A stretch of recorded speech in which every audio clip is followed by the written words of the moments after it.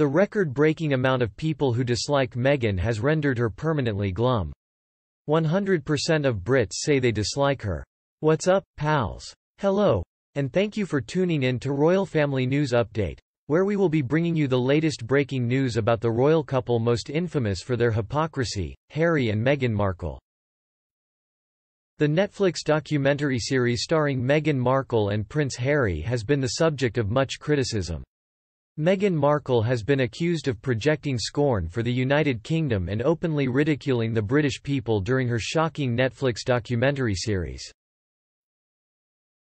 During an early episode, Harry recalled the conversation he had with Meghan when he first presented her to the Queen, and she joked about having to bow to the late monarch.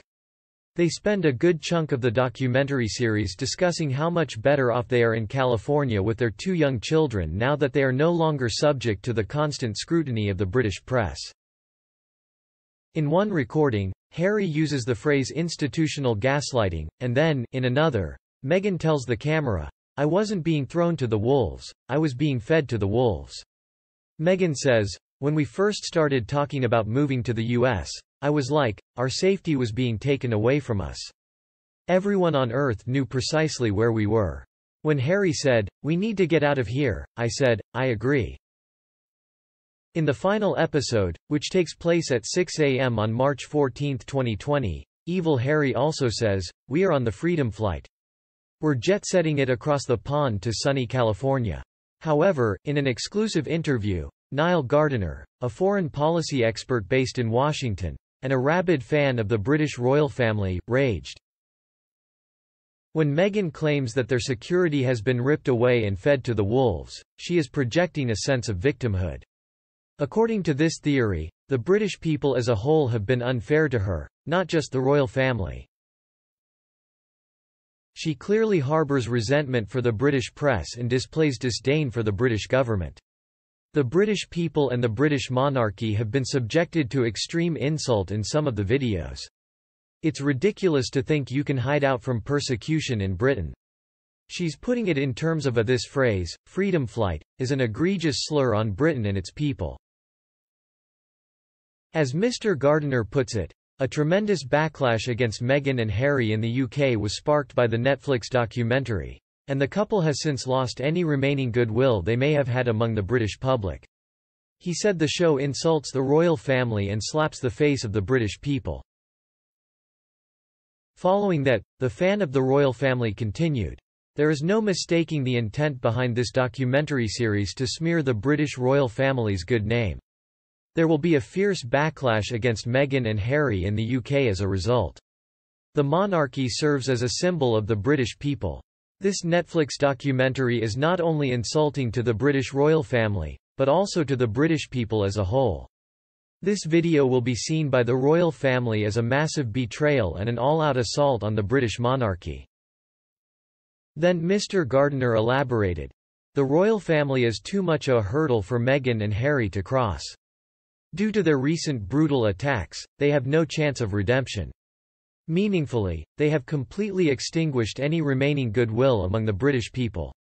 They have severely damaged their relationship with the British monarchy and ruined any chances of mending fences with Buckingham Palace." It says a lot about Meghan's ego that she assumed, as an American, it was her duty to update the monarchy. During the course of preparing dinner, she probably told Harry that we could rewrite the script and make ourselves king and queen. "Because I am a skilled fabricator of falsehoods, I propose that we immediately begin using this strategy to turn your father into one who behaves more like mine. In a year's time, at the very most. The problem we're having can be solved if she can just catch it." Catherine's reaction to the restrictions of royal life would have been understandable if she had lived a more ordinary life before becoming a princess, but this toxic creature studied the royals and, despite her meek denials, knew exactly what they were all about. Success and wealth appeared before her. It didn't work out for her because she ran into a very powerful woman who had no interest in altering the monarchy to suit her purposes. That's an unforgivable slight in the narcissist's eyes, and she'll hold a lot of resentment against you forever. Meghan had no intention of ever being British or having any affiliation with the British monarchy. if you consider her actions, statements, and point of view. Things she needed were still in California, but she had left them there. Isn't it strange that a person who is about to marry a royal would simply pack up and move to another country? She never made an effort to learn about British customs and instead mocked the royal family. Even though it's obvious that Harry's wife has no intention of ever settling down in the UK or assimilating to its culture, he still can't seem to tell the difference between her and a machine. The tragic truth is that if she had, she could have educated people and established civil rights programs in England to address racism. It's a lot simpler to whine and place blame when you can trace your roots to the movie industry in Hollywood. She never experienced life as it actually exists in either black or white America or Britain. An insider had this critical thing to say: "Where are you trying to get away from? Where is the evidence that she or he was being relentlessly pursued and harassed by a third party? I watched a lot of footage of Katie Price and other people's adventures, but, dear me, none of their own. That she still lives in the delusional and irrational belief that the same people who adored Diana also love her is beyond absurd. I am relieved she is no longer here because her demeanor was unworthy of a queen. It was embarrassing that she didn't know how to behave, and she was as ordinary as muck." One of their truths was that they had 5 options, with number 3 being half in, half out. But I have no doubt that the real options presented by our dearly departed queen were in or out. I am not surprised if she sat quietly while William yelled at him. She had probably run out of patience trying to explain why half in, half out wouldn't work, and Halfwit was having a temper tantrum as a result. He looked like an idiot for trying to shift blame after publicly declaring that they would be working half in, half out, only to have that plan thwarted. In the documentary, Harry claims that Kensington Palace lied to protect Prince William by issuing a joint statement in both of their names on the same day, despite the fact that he did not give his permission for this to happen. This statement denied claims that William had forced Harry out of the royal family. When the Queen convened the royal family in Sandringham in January 2020 to discuss a solution to the Megxit crisis, Harry accused his father, King Charles III, of making false statements. When Harry's brother yelled and shouted at him, it frightened him, he said.